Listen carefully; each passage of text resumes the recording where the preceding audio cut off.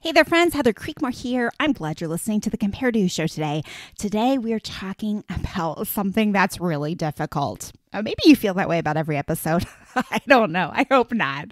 But today, we're talking about letting go of culture's beauty standards.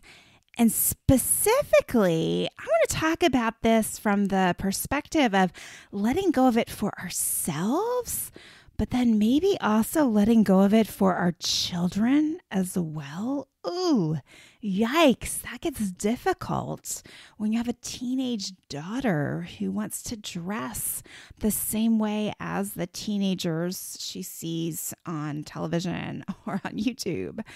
Yikesville. But we're going to go there today. We're going to talk about how do we let go of culture's beauty standards. And I'm going to share with you the story of a missionary. It may feel like that's not going to connect at all, but trust me, it will. Her story will amaze you. So I hope that you are ready to just dig in to this kind of weighty topic. How do we let go of culture's beauty standards and truly embrace the way God defines beauty instead of the way the culture around us does? And hey, if this show blesses you, if something stands out from today's show and it touches your heart in any way, there are two awesome things you could do for me. But first, leave a review. That is one of the best ways that you can say thank you for this show. Leave a review on Apple or on Spotify, wherever you get your shows. The second way is you could tell a friend about it. Friends, we do not have to struggle alone. If you feel like you're struggling alone, let me encourage you. I know you're not, because I know people around you are struggling in this exact same way. So share the show with them. Connect around this show. Talk about what we talk about here and build your own support group. Okay? It's super easy. It's free. Just say, hey, will you listen to this? Can we talk about it sometime? And you may just find a new friend to journey with to body image freedom. Okay, here we go.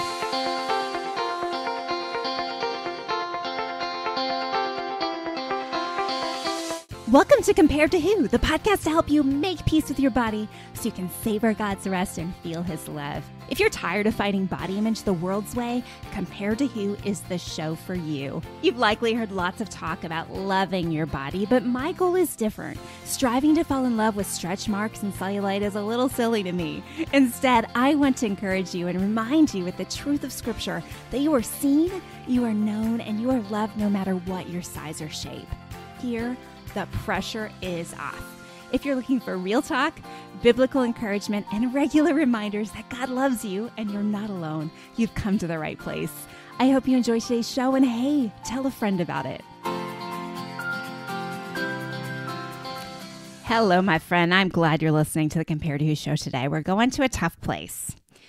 And before we go there, I want to share with you a story. So I recently discovered through a client of mine, actually, the story of a British missionary named Gladys Alyward. She was a British missionary to China in like 1930s, 1940s. And she was really someone that God used to help unbind the feet of the women in China who were still practicing this foot binding tradition. So let me tell you a little bit about foot binding. I think you've probably heard about it. I knew a little bit about it, but I didn't really fully realize all that it entailed. So foot binding started for Chinese women around 600 AD. So it was around for thousands of years. And what would happen is that moms would bind the feet of their daughters when they were between the ages of 5 and 8. And it was part of the process of worshiping this Buddhist idol named Ganyan. He was thought to protect women, but an older woman of the family, or the mom normally, or if you were wealthy, you would hire a professional foot binder. She would wrap the 4 smaller toes of the foot so tightly to the foot that they would bend underneath, and kind of picture it going underneath the bottom of the foot. And when the foot is bound this way, in this position, the foot would then develop this distinct arch. And of course, the feet wouldn't be able to grow anymore. Now, I think I knew that. I knew that they were trying to stop the feet from getting big, is how I always interpreted it. But I didn't understand this arch part. And this arch part is what was really important. They were trying to reach a certain shape in their feet, and the shape was called the golden lotus.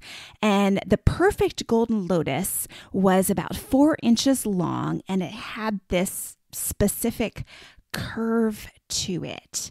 And that was considered beauty. In fact, more than just beauty, if you had that kind of foot, that was considered erotic, elegant, attractive, all of those things that kind of go with this beauty standard that was held for Chinese women.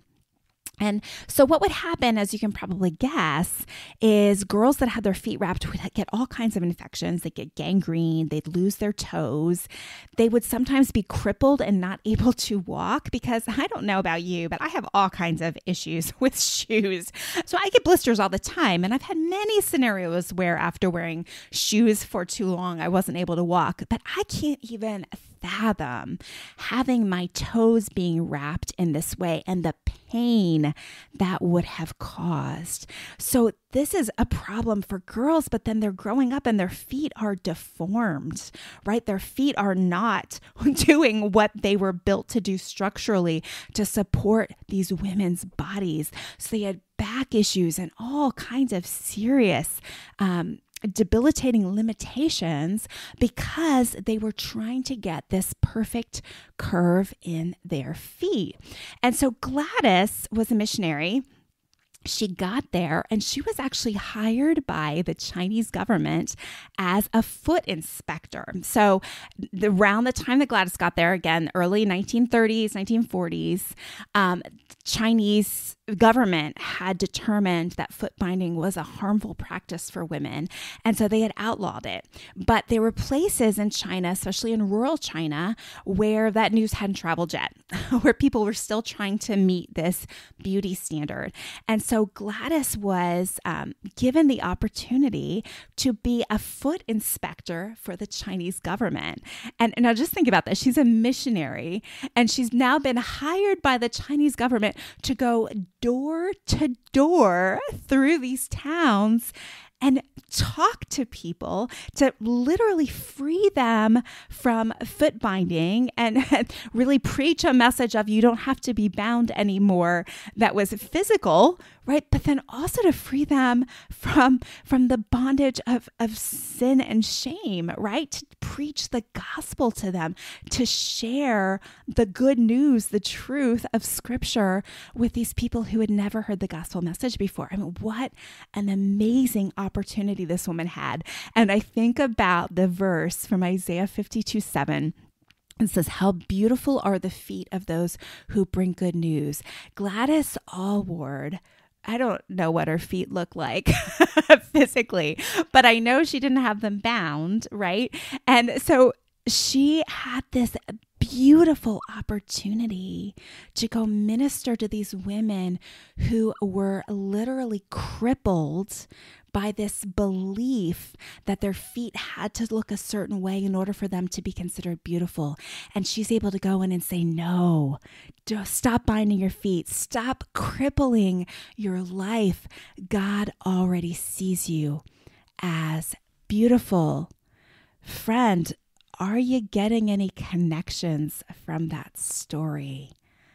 As I read it and think about it, I'm like, wow, how many of our beauty rituals, shall we say, bind us, cripple us? I know personally from my own story with disordered eating and now kind of being on the other side of that, I think about how tired and obsessed and frustrated and unhappy I was most of the time because I wasn't eating enough. And how my immune system was weak. And I was an angry person a lot of times because I was so hungry, right? I crippled myself for a standard of beauty, right? To meet that size that I thought was considered beautiful by our culture. I believe that that was an important thing to do, just like these moms believed in China when they bound their daughters' feet. But really, they were crippling their children. And so today, what I want us to think about is not only our own struggle with letting go of culture's beauty standards, with recognizing that the word and the world define beauty differently, and seeing that we can cripple ourselves by defining beauty the way the world does. But I also want us to see how we can cripple our children if we're not careful, how we can put this burden on them, how we can bind them, maybe not literally, but maybe emotionally or spiritually, to these standards of beauty that are not from the Lord. So let me take this story one step further for you. Right? Because I understand it sounds a little ridiculous to us that anyone would do foot binding, right? Because it seems like this is so odd. Like, why would you want your foot to look like that? That's not attractive. I mean, we can say all of those things, and yet this culture was completely convinced that that was what's attractive. And let me dig in a little deeper even, where this trend started for the Chinese was in the sex industry. This trend started amongst prostitutes.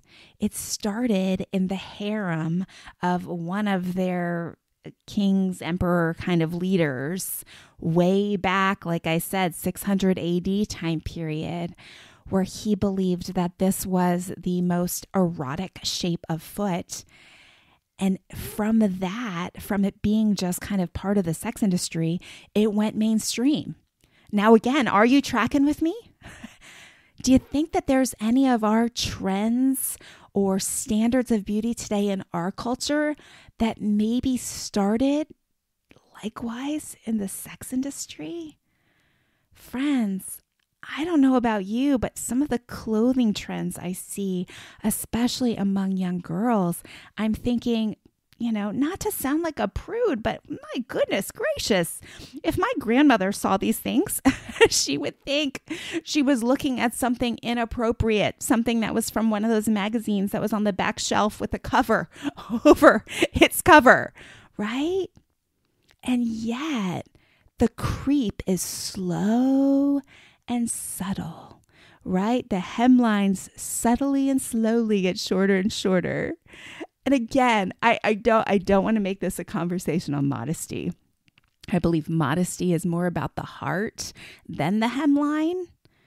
But at the same time, friends, what are we doing when we ourselves or we want our daughters to look more like the world, to match the world's standard of beauty? So I was recently talking to a friend who works for a crisis pregnancy center, and she was telling me how she and her group of friends had been watching homecoming pictures come by on Facebook and Instagram.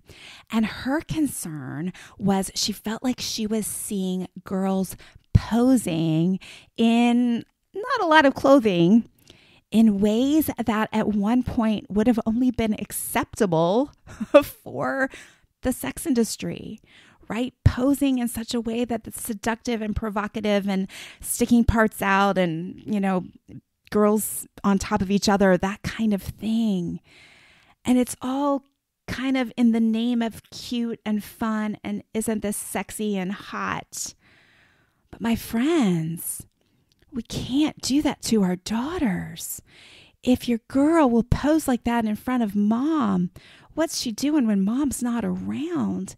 And there's no judgment in that at all. Rather, a heart of concern. We need to make sure that we're not pushing our daughters more towards this definition of what it means to be hot or beautiful or sexy. Right? We need to show them and teach them something different. And I think for some of us moms who struggle with body image issues, it's difficult not to become the sports dad. Now, let me clarify what I mean by that, right? The sports dad is the guy who never actually made it to professional football, though he wanted to. And instead, he's going to live vicariously through his son, making sure his son is the best player he can be, right? Pushing his son hard to succeed at football because he never did. And I wonder to what extent, and I'm going to say this with so much grace and gentleness, I pray, but to what extent some of us moms, because we've kind of lost that ability to be hot or to feel like we're hot just because of aging and all the other things, we don't feel that way anymore. Are we trying to relive that through our daughters? Are we trying to show the world that, okay, maybe I'm not hot anymore, but look at my girl. Whoa, she's hot. She's someone you can envy. Friends, I don't know if this is you or not, or if this is someone you know. I don't know if this is hitting home at all. But this is just a general caution, my friend. Let's not do that.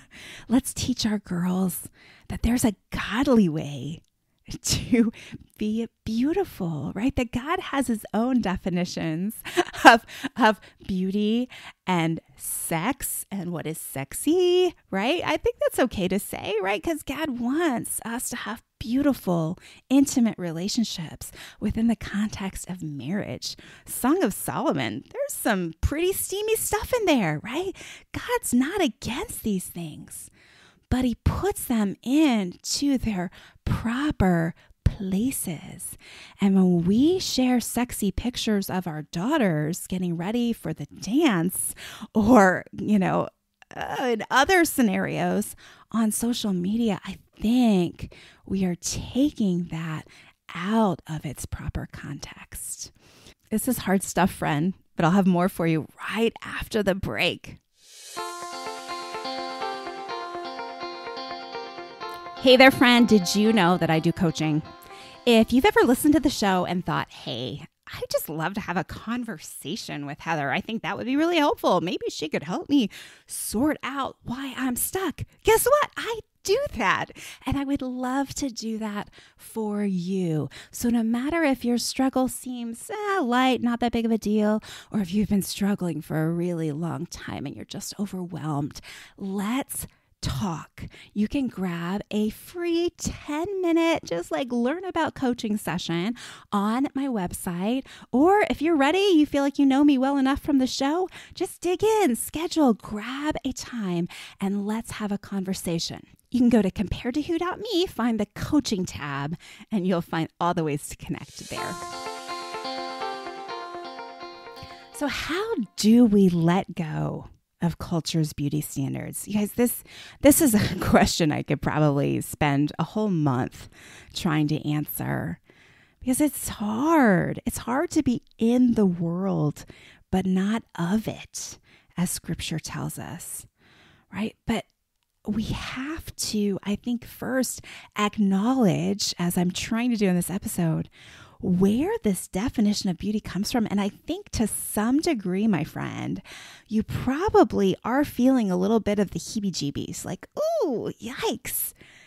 Could I be trying to promote a standard of beauty that came from an industry that I know distorts God's definition of beauty in the most horrific of ways? It's tough. But friends, let me kind of clarify something a little further. There's only two teams here, right? You're either for God or you're against him. And with beauty stuff, it gets so difficult, right? Because we want to be accepted. We want to be acknowledged. We want to be approved of. We want other people to see us and think we're beautiful. But I think what the church has done is we've conflated being seen as beautiful with matching culture standard of beauty.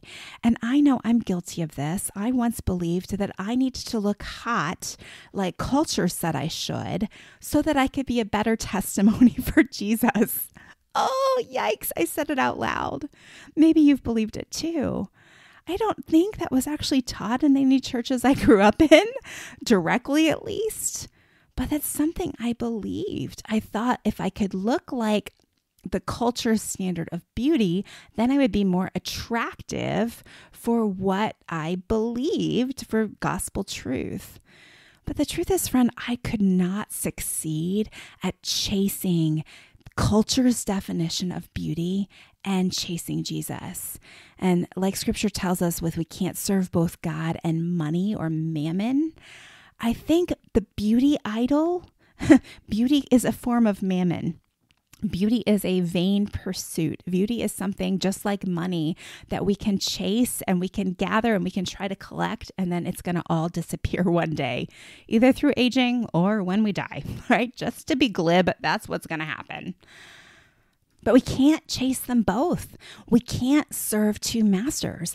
I cannot chase hard after the beauty of this world and chase hard after the beauty of Jesus. Those are two separate paths. They do not run along side by side. They're two different directions.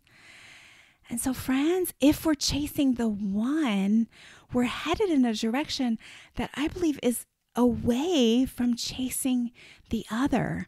And I think that's why it is so confusing and frustrating, and to go back to the word we used earlier in this episode, crippling and debilitating to chase beauty, because there's no satisfaction found there. There's no joy found there. There's no rest found there, right? Because it's never enough. You always have to do something else if you're chasing beauty. You will never meet the standard perfectly. And if you get close, guess what? The standard will probably change. Yikes. So going back to the foot binding, friend, are we binding our own feet, trying to chase the world's definition of beauty? Are we crippling ourselves and our daughters and maybe even our sons by what we bring into our home and display as this is beauty? This is what you want to look like. This is who you should emulate. This is the kind of beauty you need to have. This is the kind of beauty we worship in this house. This is the kind of beauty we acknowledge. We see the people on TV and we say, wow, she's beautiful. I wish I had her legs. Ooh, she's beautiful. I wish I had her body. Like, is that the beauty we're acknowledging a lot? Because if that's the beauty we're acknowledging a lot, then that's the kind of beauty we are worshiping and ultimately teaching our children to worship. Or can we believe God's definition of beauty? Can we believe that Gladys Alyward, in bringing the gospel to those people, had really beautiful feet, as Isaiah says? Right? Can we believe that beauty looks like the fruit of the Spirit? That true beauty is love and peace and patience and kindness and long-suffering. I think we all know someone who is physically beautiful, like empirically, they're a pretty person or a beautiful person according to culture standards. But maybe that same person, I don't know, isn't kind, isn't loving, is kind of arrogant, is kind of haughty. And inside we bristle, right? Because we see them as beautiful, but then we also are like, ooh, I don't want to be with that person. There's something repelling, repulsive about them. That is not beauty. And yet we probably also all know someone who maybe would never be on a magazine cover, maybe doesn't look that great in selfies according to culture standard.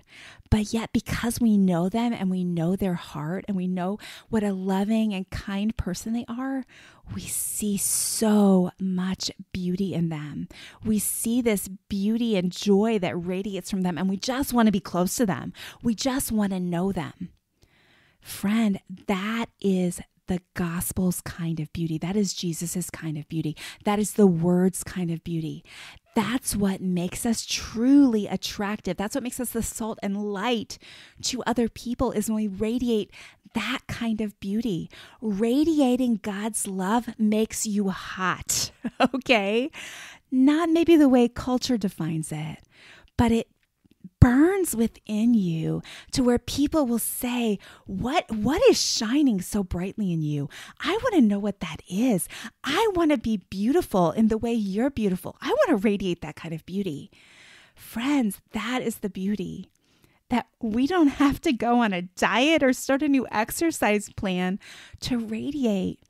We simply have to spend more time getting to know our Savior, spending time reading our Bible, spending time in prayer, spending our time connecting with Him. And guess what? It just flows out. It just shines out. That is true beauty. That is the Word's definition of beauty. Friends, we got to let go of the world's definition of beauty. It's not making any of us more attractive. We're trying to emulate things that are not God. We were made in the image of God, and we're trying to emulate idols and an industry that's not beautiful to the Lord. Today, I'm just going to encourage you, stop and think. Can you let go of the world's definition of beauty? I mean, there's probably a lot attached to that.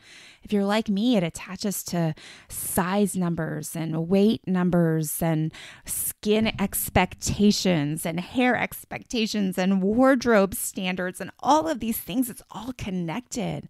All these rules that we establish for ourselves, usually from a young age of this is what beauty is, this is what beauty is. I have to be beautiful like this. I have to do this, this, and this, otherwise I won't be beautiful. Can we let go of that? And I'm not saying let yourself go completely. I'm not saying you never wear makeup again and you wear a paper bag. No, but if we want to truly be beautiful, can we believe that spending time with the Lord is ultimately what will make us the most beautiful? Can we believe it's more important to spend that 10 minutes, 15 minutes with God every morning than it is for me to get my hair and my outfit just right? It's tough stuff, y'all. But I hope I've given you some food for thought. If you've got thoughts, if you've got comments, if you've got opinions, if you've got questions, hey, we've got a Facebook group, and I'll put a link to it in the show notes here. Go there, show up there, tell me what you think, or drop me an email, heather@comparedto.me. I'd love to hear from you. But friends, I hope today I've encouraged you to let go of the way the world defines beauty, and let's start defining it the way the Word does. I also hope something in today's episode has helped you stop comparing and start living. Thanks for listening. Bye-bye.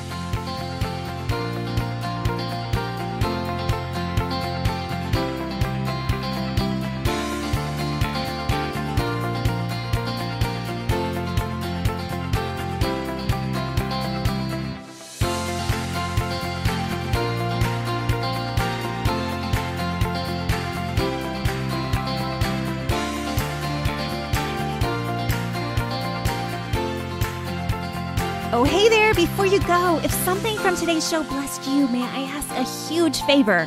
Leave a review on your favorite platform. Seeing your 5-star reviews is a huge encouragement to me. Not sure how to do it? You can go to comparedtowho.me/podcast, scroll to the bottom, and you'll find all the information. And while you're at comparedtowho.me, check out some of the more than 500 articles on there about body image, comparison, all the things you're thinking about. Plus, you can find out more about my books, or you can grab a time for a free 10-minute call to see if coaching is right for you. I'm so honored to be a part of your journey out of body image and comparison frustration, and I can't wait to hear how God is working to set you free. Hey, have you found the Edify podcast app yet? It's a great place for lots of great Christian shows. Download the app wherever you get your apps.